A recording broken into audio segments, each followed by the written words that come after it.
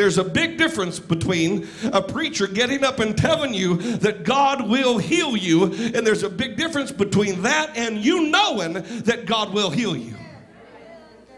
Because I can get up here today and tell you time and time again that God will heal. I can tell you the story about my wife when they said she had cancer and tell you that God can heal. I can tell you about the time that they said David was going to have migraine headaches for the rest of his life. We laid hands on him and prayed, and he never had another one again. I can tell you the time that Tyler had a knot come up behind his ear, and we took him to the doctor, and they said, it looks like cancer. We've got to do some tests. We laid hands on him, and that knot come on somebody and say, man, I can tell you, but for me to tell you that, you don't really know it. But you've got to go through something to know that God will be faithful, that by his stripes I am healed, that the prayer of faith will work, that he will be my provider, that he will supply all of my needs according to his riches and glory. I can tell you all day long, but when you go through the wilderness, keep your faith, because he will prove himself to you.